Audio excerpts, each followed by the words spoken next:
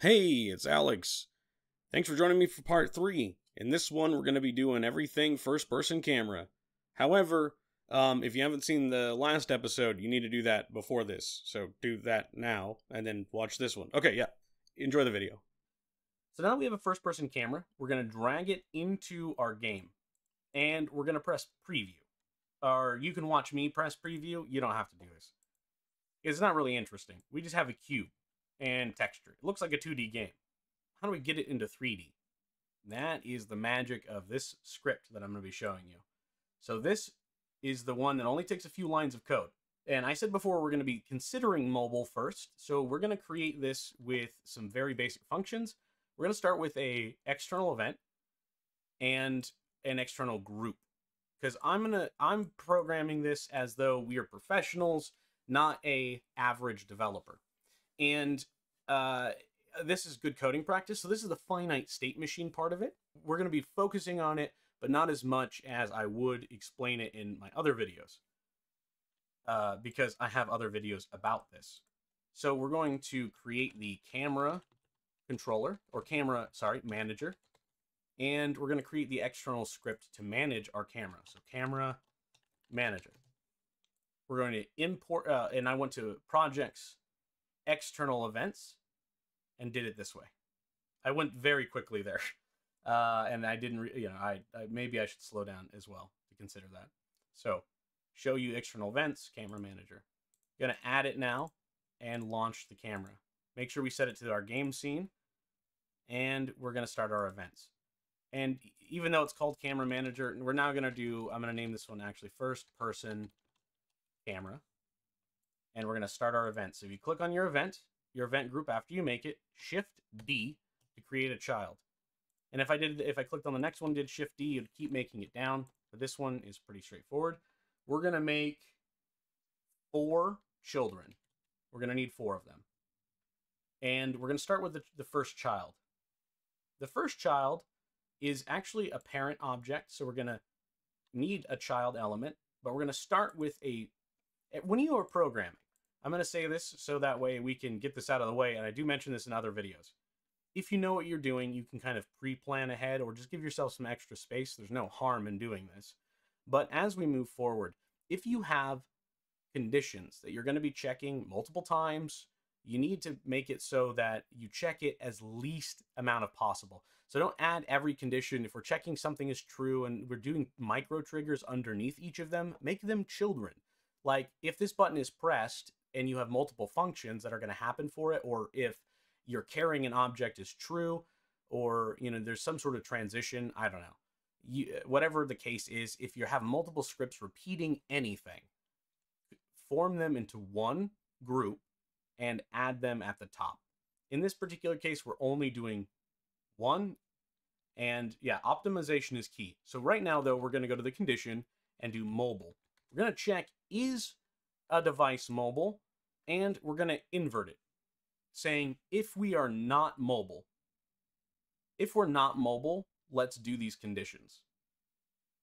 And honestly, I just like parenting it this way, even though this is only one. I want each thing to be underneath here. So if we're not a mobile device, and in our child condition, we're going to use mouse button released. The reason why we're using released and not down is if this was true, down would run every frame that the object is down, even if you do once. You can say trigger once, and for the most part, it should just run one time, but there is a chance, because of the way that just Gdevelop runs script. I've done that before and still had errors. So we're just going to use released instead, which is a one-time if true statement. You don't need to necessarily say trigger once, unless you're triggering a Boolean or something. So we're going to say press this, and then this happens. We're going to use the left primary button. Okay? And we're going to start using our very first script the extension that we added. The very first one that we do is an extra condition, because right now this would be running, right? When it's released, trigger something endlessly, begin whatever this is. We need to add a stopping condition. And the condition is the mouse pointer. So we're gonna do mouse and then pointer, or you can just say mouse point, and it's called pointer is locked. And we want this to be inverted, saying if it is not locked, okay? If the left mouse button is released and the mouse pointer is locked, or in this case is not locked, we want to request as an action, so request, the pointer is locked. And this way we don't see our default Windows mouse texture and a few other things. So we're going to go in here and request pointer lock, hit OK. And then we need to make a subchild, not a subchild, a child of the main event, so a partner. And we're going to duplicate, holding Control. We can duplicate by dragging this down. We're going to duplicate it or just drag it into here. When we click on it and press the J key, we can unbind it. Or you can double click and invert the condition. So it says now the mouse pointer is locked, right? The mouse pointer is now locked. What do we want to do when our mouse pointer is locked? You may have guessed it already. What we're going to do, if the mouse pointer is locked, we're going to now optimize and read our mouse input. So now we're going to change the angle of our mouse first. Now, remember, we've got some goofy stuff happening here. It may not make sense, but I'm gonna explain why we do it this way. Considering how Gdevelop operates in its 3D plane, and this may change in the future with 3D being supported more and more in every single update for Gdevelop. Remember, if you're joining us now, it is still in a young stage. Remember to save often, by the way, Control S. But it's in a young state. So what we're going to do is go add action, go to our first person camera, and we're going to change the angle, right? A 2D angle, because this is a 3D object, and because of how height and width and depth work, we're going to use the 2D angle feature, and we're going to add, and it's important because we're adding to a value as we move around, and that allows us to basically to look, right? We're adding something, so no matter where we look, it's going to be like, well, yeah, we're gonna do the math here. So now what we're gonna do is use the mouse pointer lock movement X feature. Now that we have X, we're gonna divide it by 10. And this is just a division of how smoothly do we want it to follow this, basically. It's not like a lerp. You don't want lerping. That lerping would make it so that way when you look left and look right, there's kind of this acceleration and delay in the way that your character looks. Maybe that's important for maybe some sort of weird horror element or something to add weird fluid delayed reactions in your camera. I don't know. I don't know why you do that, but maybe that's a reason. But 10 seems to be good. You could do something else. 10's a whole good number. And because when we're moving around, the increments are huge. So now we're going to go into the rotation. So again, we have to use the angle of the 2D for the x-axis. But because our face in the engine is the y-axis, we need to now go into the camera. We need to go down to the 3D options, which is down here on angle. And now we have a new one called rotate on the y-axis. And this is the 3D y-axis and not the 2D x-axis or y-axis. So this is more, this represents depth, up and down, okay? So now what we need to do is go into here and do the same thing. We need to set it to add, and then mouse pointer lock, movement Y divided by 10. You could change it again if you wanted to. 10's a good round number. And there's that. The next thing we want to do, and kind of outside of the script, so I'm going to add some comments. This is a great idea for those that are getting started and you want to know kind of what's going on.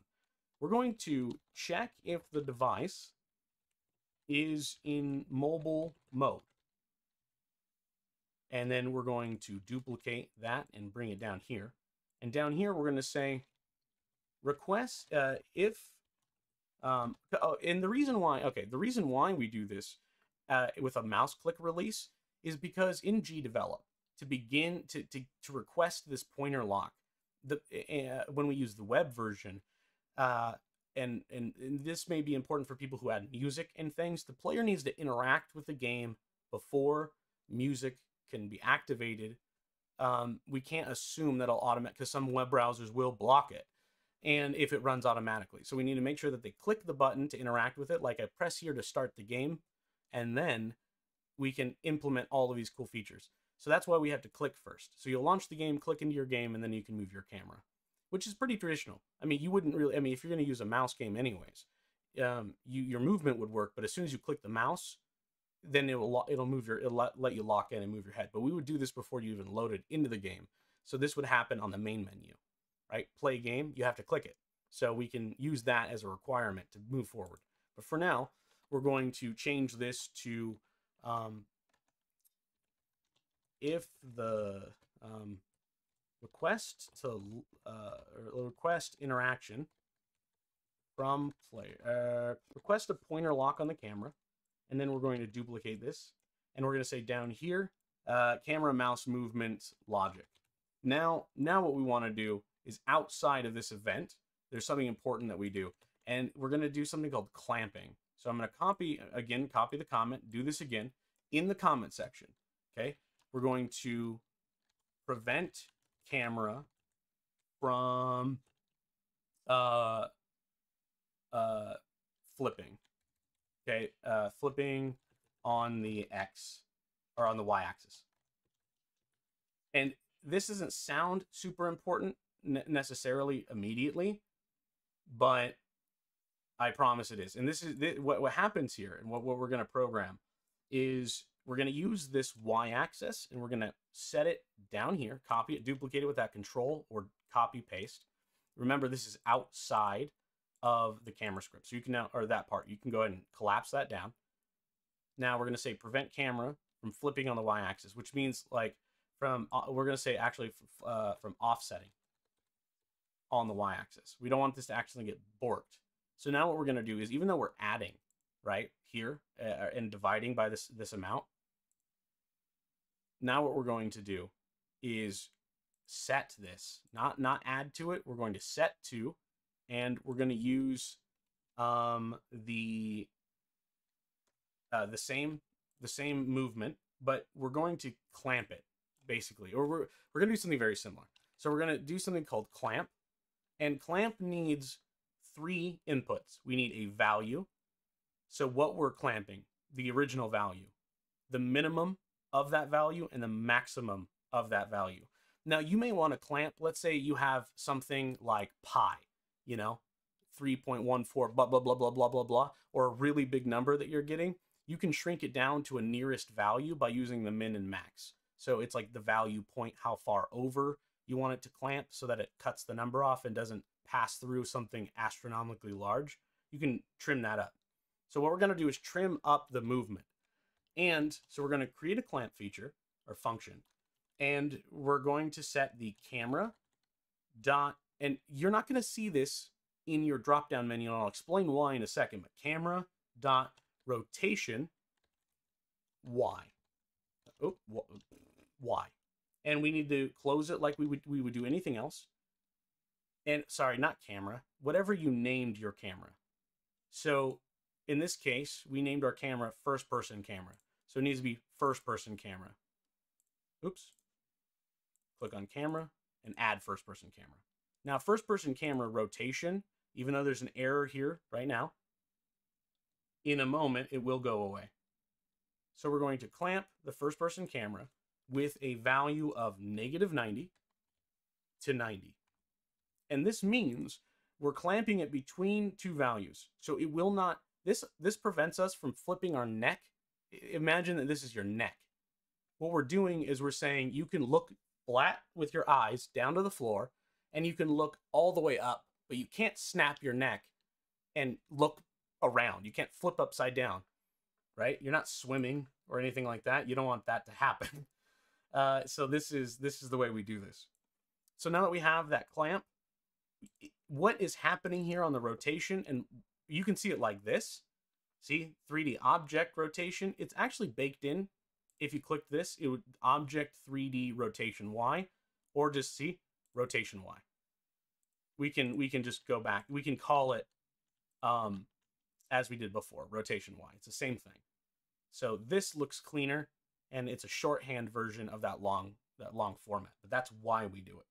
Now we have one more script. So I actually lied. We don't need that many. We just need one more. And in the flow, we're going to position. We're going to copy and paste this. And now we're going to, let's see, prevent. We're going to say move the camera or move the eyes.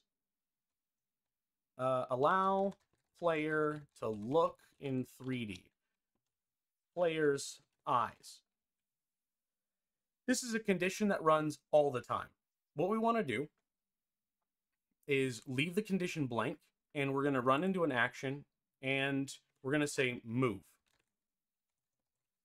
And we're going to, oh, actually, we can just write eyes, rather. Eyes are better. Hello? We missed an extension. That's my fault. We missed an extension. For those that have been following along, you're my bad. We have one more extension to add, and that's the camera extension. The camera, first-person camera extension. First-person 3D camera. That is why.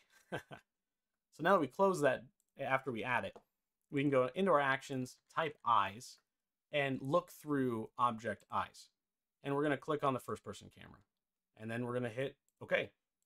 And now if I was to click preview, and I will, so you can see, we can now see and look up and down. You might have this crazy purple block and wonder what in the heck is going on.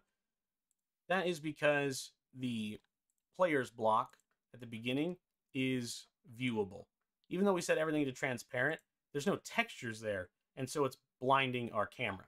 So the best thing that we can do is go into our camera manager, and at the very top, we're going to add one more condition. So I guess I said we didn't need it. I lied. We do need it. You could add it to here if you wanted to, but I think that this is a great time to use a beginning of the scene script. And at the beginning of the scene, we're simply going to hide the camera. Okay? This doesn't prevent you from using its features. It just simply hides the object. Now, okay, we're looking around, but where in the heck is our ground? Now, this is part of what I was saying before. So, because of how we have this set up, we need to rotate ourselves -90, and you can see what's happening here. If I click this button, we should be rotating in a direction. I want first -90, because this moves me from facing this way to facing up. And I always like to make it so that when I start my game, I'm facing the north direction. It just, for me, it makes more sense. Okay, so now I'm going to move this down to -17. And the reason is because our player is at a depth level. I want them to stop at the 0 layer, but they're 16 tall. 0's at their feet. And if I don't move the ground down, or 0's at the peak of the camera. So because we don't have an object using collision, we're going to fall until we're in the floor. And there. And simply that fixed it. We were inside of the floor. I moved it down, and now we're on the floor. But no movement's happening. Because we're using a 3D extension, there is no feature to automatically move your player like it is if you add the condition or the extension like top-down platformer. It's not built into it. And that's actually a good thing. Let me know what you thought about this video. Please leave a like, comment, and consider subscribing. Remember, happy game making, and I'll see you in the next video.